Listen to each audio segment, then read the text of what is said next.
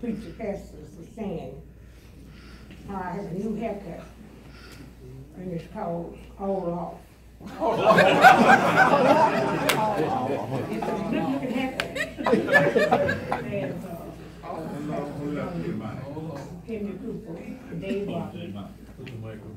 Oh, thank you, Pastor.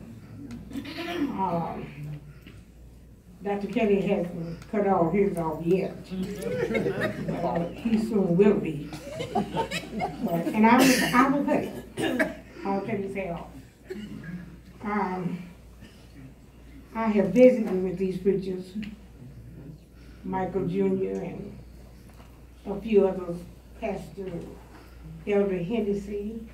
These are my customers who allow me to cut their hair. Mm-hmm. And as Pastor John, Pastor Elder Hennessy said, he has never come to the barbershop that we didn't have church. Amen. No matter how long Pastor Elder Hennessy had to wait, he would always say to me, Mother, let's pray. Amen. One time he came to the shop and I had a sugar attack or whatever, and Pastor Hennessy held my hand and prayed for me. And I felt better. I truly did. I called Pastor Hennessy's house, reading my ID, how I knew his number, and his wife answered the phone. And I told her who I was, and she said, I wanted her to tell him how he had blessed me that morning. I felt better. I got up. I was sitting down. I had a few customers in the shop. Keith Houston was one, and Pastor Albert Thompson was the other. I told her what her husband did, and she said, well, wait. Let me let you talk with him. He'll be happy to hear that. And she told him to come to the phone, and he did. I'm just trying to say, whoever say I'm a preacher lover, you are absolutely right. And I make no apology. You want to preach? Come on in, I'll take you. Pastor, Reverend Dr. Danny Kelly's there. He's been my customer all of the years, and I watched his children grow. He was very encouraging to me and Lila when Tyler got in school.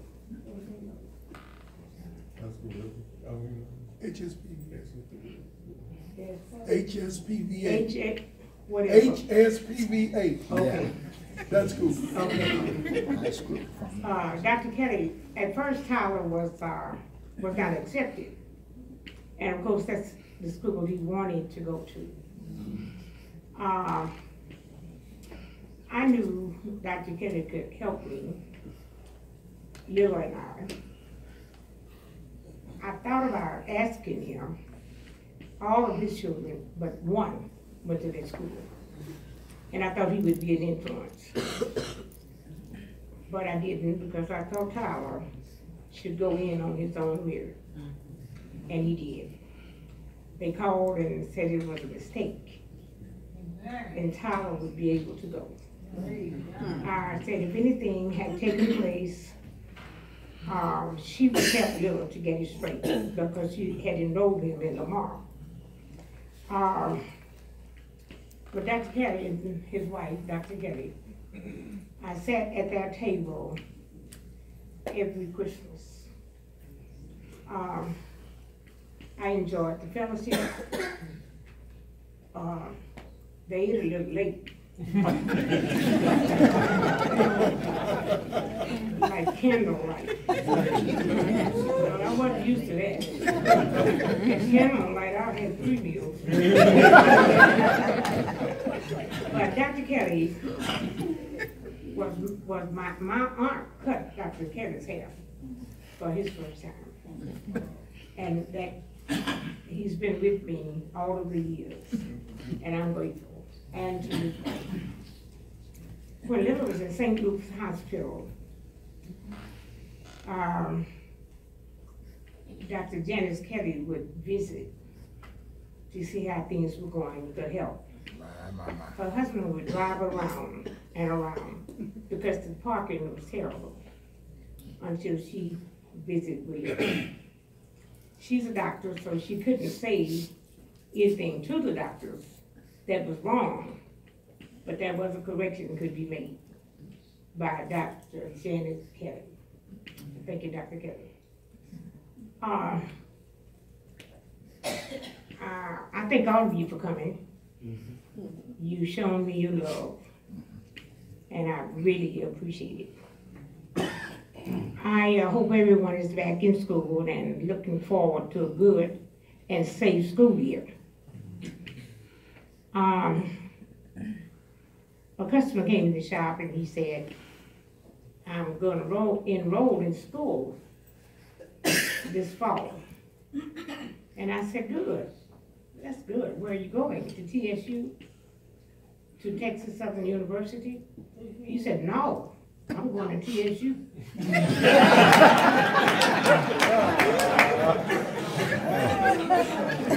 I certainly searched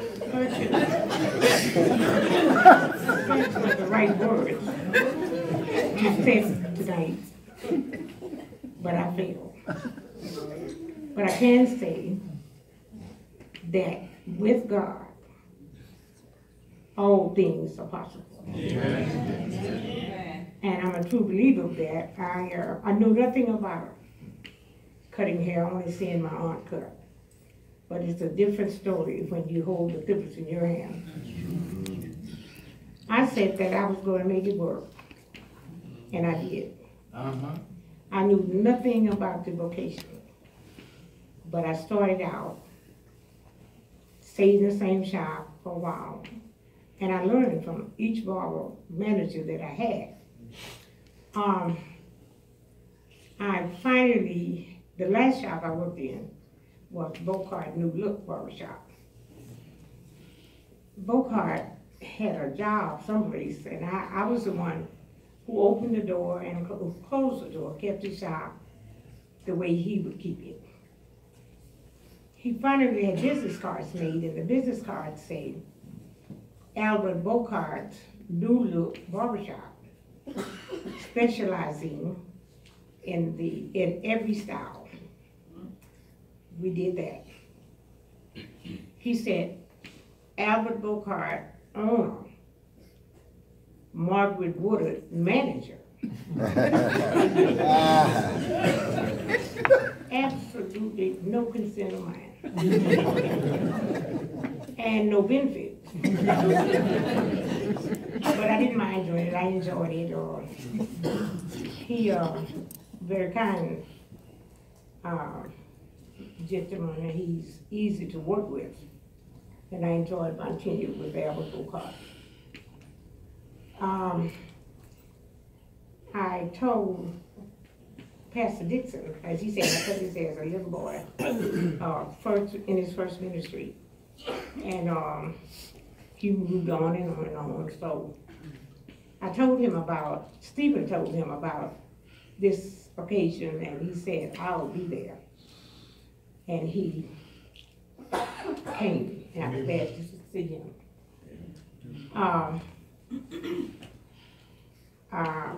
I have the opportunity to share a meal with Pastor Jones, his wife, and family. I met Pastor Joe Ratliff, both at Pastor West Church and Pastor Jones Church. And I made it very clear to them, Elder Hennessy and whoever else, that I was just eating dinner with them.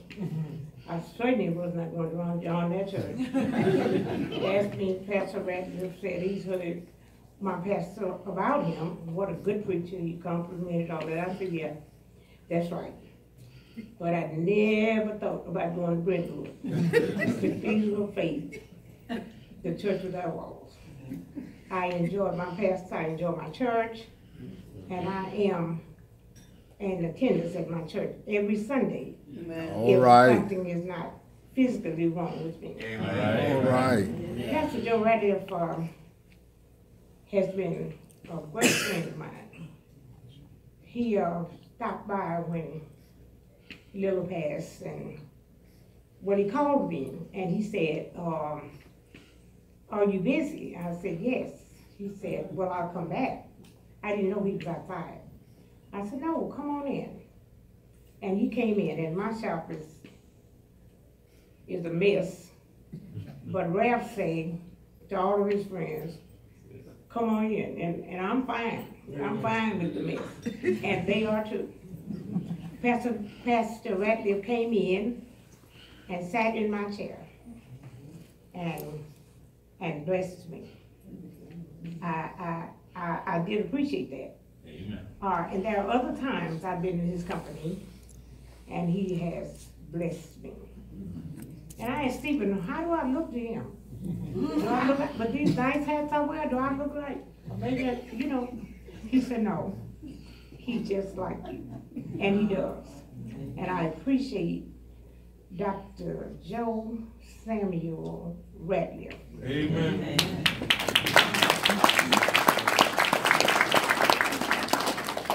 I don't know how Gerald Womack gets to know so much, but he does. He knows a lot of things, a lot of people, and he will, he's very kind, very kind. How he finds out things about me, I don't know. But they're all good. Amen. He sat with me when my daughter passed away, and he comforted me in his short time there. And I really appreciate that, you know, not being his member, and announced it, that I would not be his member. And of course, I don't think it mattered, but I explained to them, I go to Hopewell Missionary Baptist Church, pastored by Pastor Dr. Asa W. Sampson. And I went there as a young lady, and I've grown old. I'm not mobile, but I still go to church. And being at the church where I go, the brothers are so nice to me until I don't even get out the car with their assistance. And pastor teaches his sons at the church how to treat elderly people. Amen. And they are very kind to me. And I have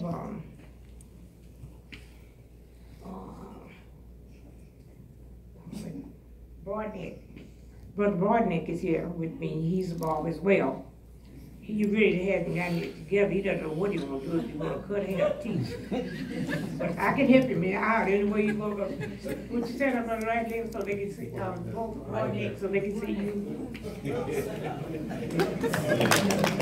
He's a member of Elder Hennessy's church. And he